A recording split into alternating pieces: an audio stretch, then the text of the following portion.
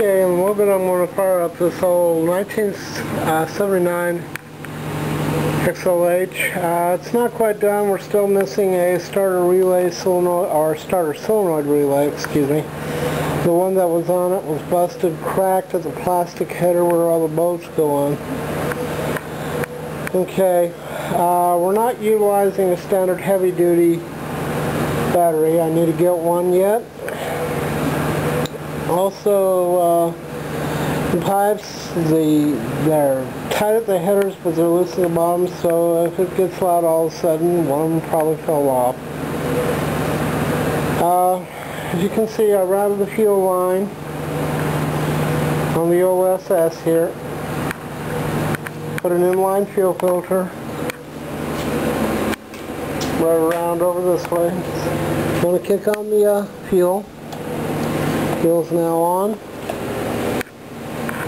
Going to make sure that the run button is set to run, which it is. Engaging. We got lights. We got oil and generator lights showing. Like I said, we got to bypass the starter solenoid relay because we don't have it. So I'm going to do that now.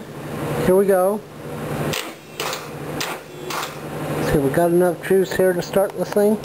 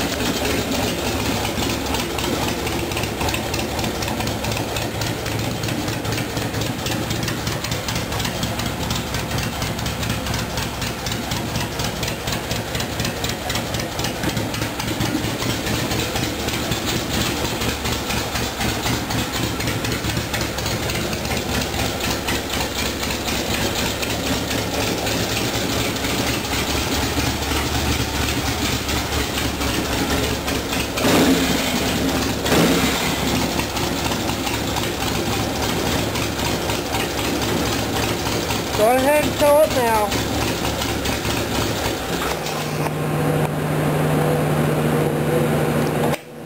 There you go.